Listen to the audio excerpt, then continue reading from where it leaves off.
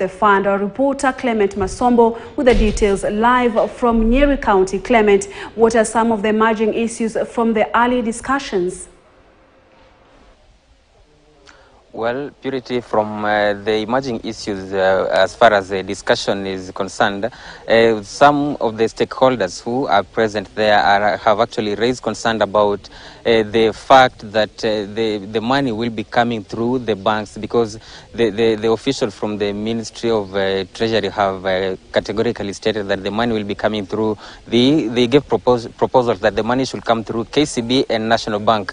And some of the concerns that have been raised are that people are suggesting that the money should instead come through the local circles that they have. For example, here in Nyeri County, there are a number of circles that people here feel like the money should be coming through them. But I won't speak too much. I want to engage some of the participants who are here, stakeholders from the border sector, from the micro,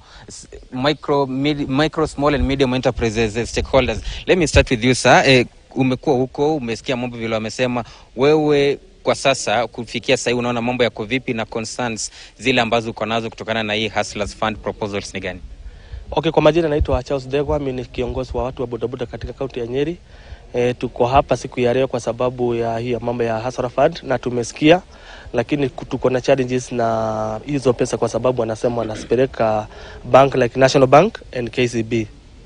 Most of our youth, and especially in our bodaboda sector, tunatumia Forces na SACCOs. Tuko na account huko, lakini sasa wakisema sasa tutakuwa tunatoa pesa KCB ama National Bank, it means that lazima tutakuwa na account huko. So tunaulizia serikali waweze kuangalia hiyo maneno, tutumiwe iwe KCB na National Bank wa custodians wa hizo pesa, ili pesa situmwe kwa account zetu za Forces, ili tuweze kutoa pesa zetu huko. Otherwise tukiambiwa tutakuwa kwa National Bank hatuwezi toshea huko, tuko wengi sana na tuko na account mingi especially kwa SACCO zetu. So tunawaulizia serikali waangalie watu KCB na National Bank wa custodians tu, lakini pesa tutumie kwa Forces zetu. Yes sir. Okay, shukrani sana. Karibia hapa ndugu. Maoni yanaendelea kutolewa pale ndani kuhusiana na Hustlers Fund. Wewe kufikia sasa unaona mambo yako vipi na labda mapendekezo gani ambayo ungependa kupeana? Okay, kwa majina mimi naitwa Timothy Kimani. Mimi ni kijana kiongozi hapa Nyeri Town. Mapendekezo yangu na maoni yangu ni kwamba mambo iko sawa.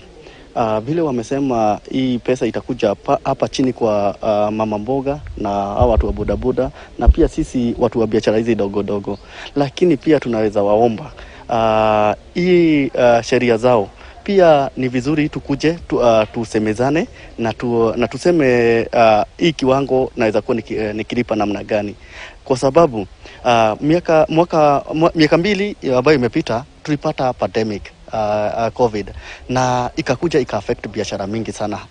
Mtu alikuwa ameenda pale bank akakopa, lakini sheria zenye zilikuwa zimewekwa haikuwa imesemekana labda kunaweza kuwa na kitu kama pandemic.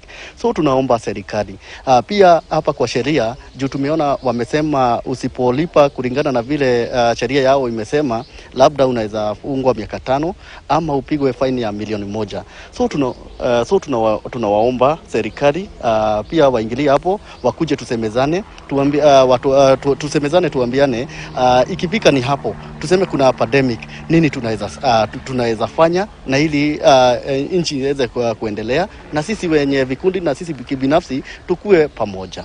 Asante. Okay, shukran sana. Well, Purity, those are some of the concerns from the participants who have shown up here, of course, for today's public consultative forum here at Nyeri.